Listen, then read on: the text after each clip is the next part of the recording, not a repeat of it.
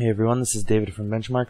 Today I'm going to be showing you guys how to scale your line work just using the map view in Carlson SurvCE. So as you can see, I have some lines done up here. I'm just going to go to the Draw menu, and I'm going to scroll down to Transform. I'm going to open that up, and then I'm just going to click on Scale. Now what that's going to do is ask me to select the polylines I want to scale, so I'm just going to click and drag to select these polylines here. And then I'm going to press the Enter button.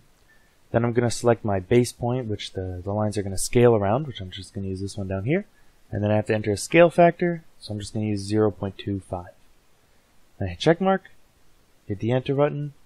It shows me the scale there. Hit the Enter button, and just let me zoom out a little bit here, and you can see that my lines are actually scaled down by a scale factor of 0.25. So that's all for today.